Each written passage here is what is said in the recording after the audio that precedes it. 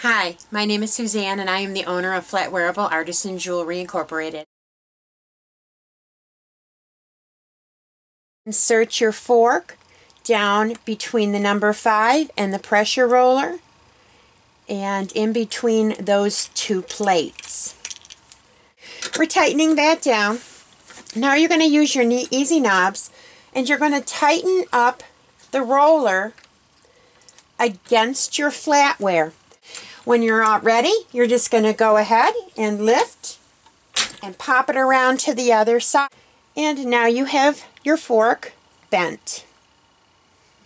You're going to go ahead and mark it at this point.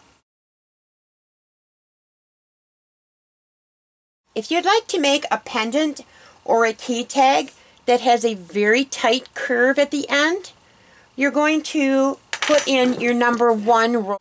We're going to bend around. This is what you're going to have at this point, is this bend. And what you're going to do from this point is using your hammer. You're going to, let me put a piece of cloth here, that way you don't scratch the flatware.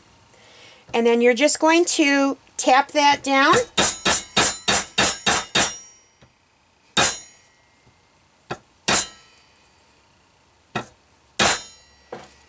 Until you've got it snug up against the back side.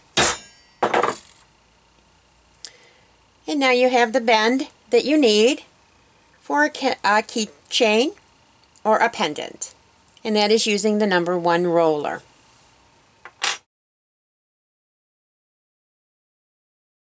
If you want to make a bracelet, cuff bracelet, using the entire spoon or fork, you're going to start with a flattened piece of flatware. In this case, we're going to use a spoon. And we're going to bend the bowl of the spoon backwards. Okay, and it's going to make a nice smooth bend there. Now we're going to roll forward and we're going to complete that bend and slip the piece out from the roller. Now we have a cuff bracelet made from the bowl of the spoon and the handle.